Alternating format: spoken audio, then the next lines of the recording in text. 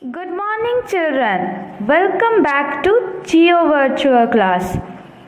In the last class, we learned about globes, its features and its disadvantages. In today's virtual class, we are going to learn about maps. So let's start. First, we need to know what a map is. A map is a flat, symbolic representation of the earth or a part of the earth's surface, and it is drawn to a scale. That means we can show different features of the earth by using different symbols on a map. You all need to remember that a map is always drawn according to a scale. We will discuss about the scale in detail later.